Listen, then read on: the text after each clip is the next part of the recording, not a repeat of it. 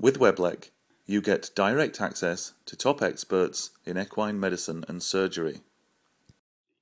So whatever we normally do with the mares for vaccinations, we give them those shots at 10 months, and we always tell the client that that is not done for the mare, but it is for the foal. And that if we do those things, there is enough evidence now to show that we don't have to worry about vaccinating those newborn foals probably till they're 6 months, sometimes even 9 months is involved in.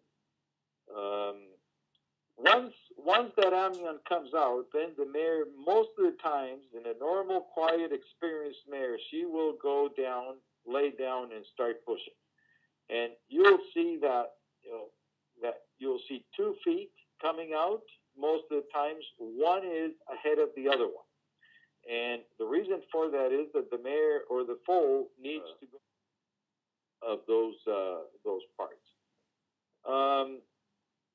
So just some examples of dystocia, and then we'll get into how to relieve those dystocias. Red-back dystocia is probably the one that will not wait for anybody to show up. You can see